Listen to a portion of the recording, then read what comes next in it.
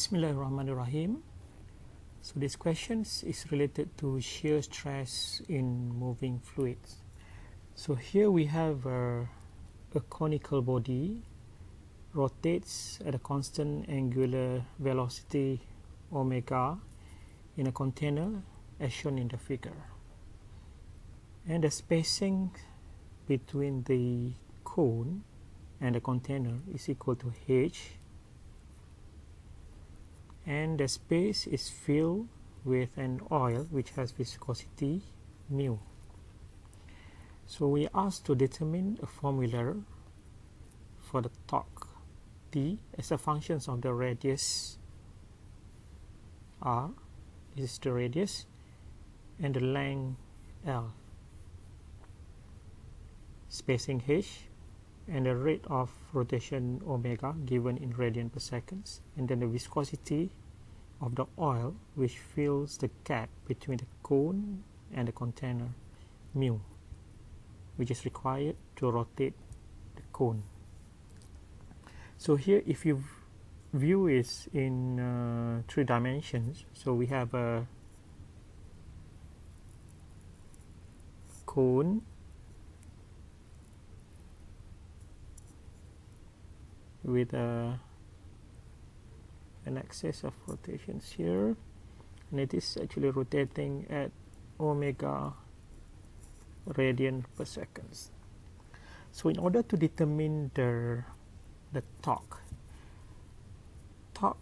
is always equal to force multiplied by the arm's radius. The arm radius is actually the distance between the points and the axis of rotations. So here, if we consider an elemental ring here,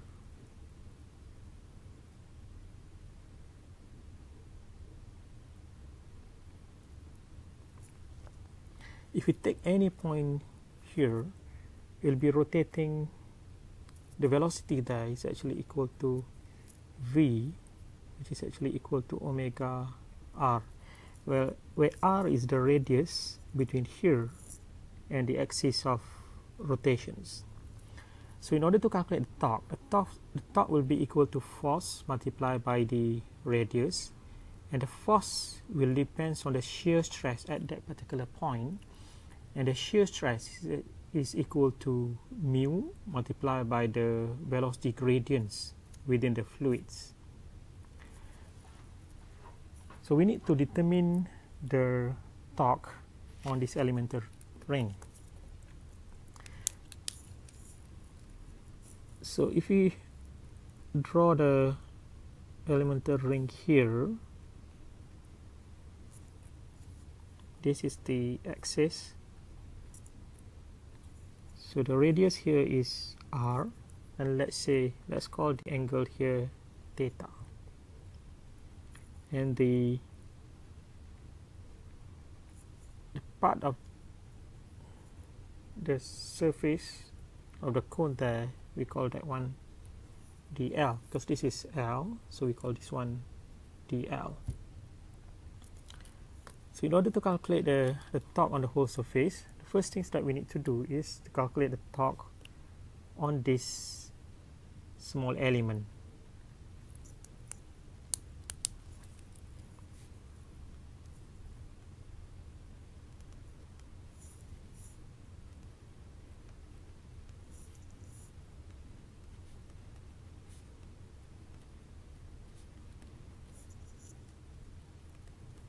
Let's call this one d torque. So d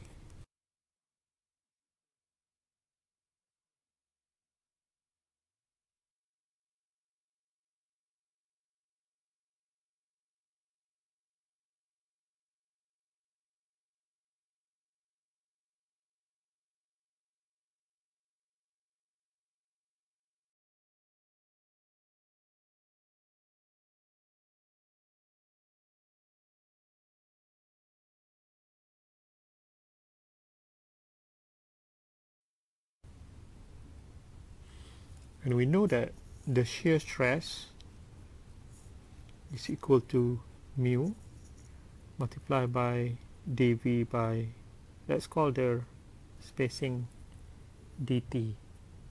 So if I consider what's happening here and I draw the velocity gradient,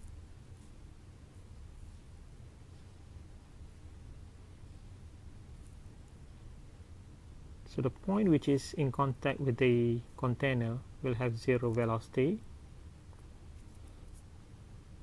whereas the one which is in touch with the cone will have velocity v, and v is actually equal to omega r. So this is actually equal to mu v over the thickness is d, because this gives us the velocity gradient here, and this is actually equal to mu omega r over h. Let's call that one equation 3. And we also know that the area of this, if you open this hub,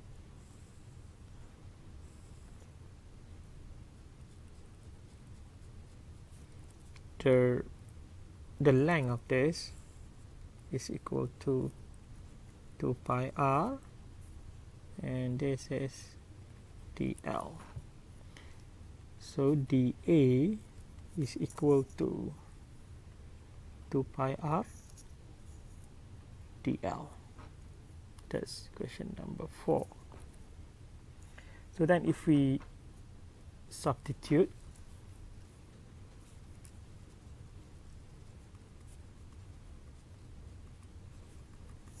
so we have the torque is equal to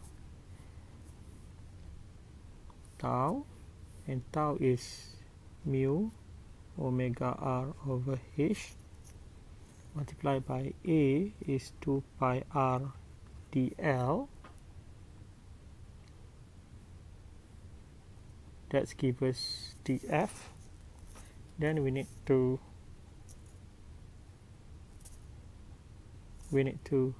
multiply that by this r. So that gives us 2 pi mu omega r cubed over h dl. Okay, but if we consider now because we have here in terms of dl, we want to change that in terms of dr, because these variables here, the parameter which is varying is actually r on this cone. So if we consider, if we draw this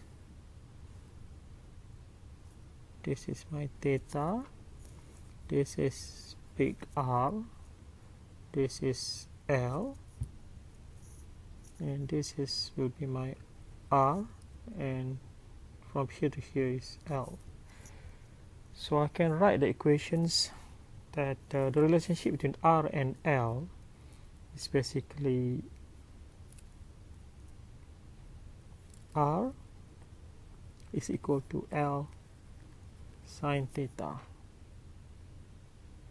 So if I want to get L is R over sine theta, and hence if I differentiate that, then I have dl is dr over sine theta. But from here I know that sine theta is equal to r over l, big R over big L. So this gives me dl equal to L over R dr. So now I can substitute it back here. Then I have dt is equal to 2 pi mu omega over h. Then I have dl, where dl is L over R dr. So L over R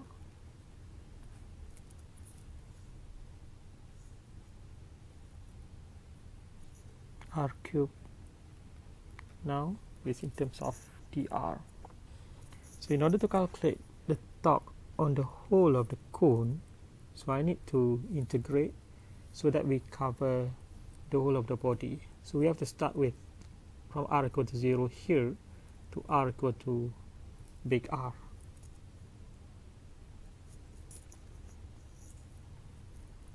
So it's 2 pi mu omega over h L over R cubed dr from 0 to big R. So if I integrate R cubed, so I have 2 pi mu omega over h L over R.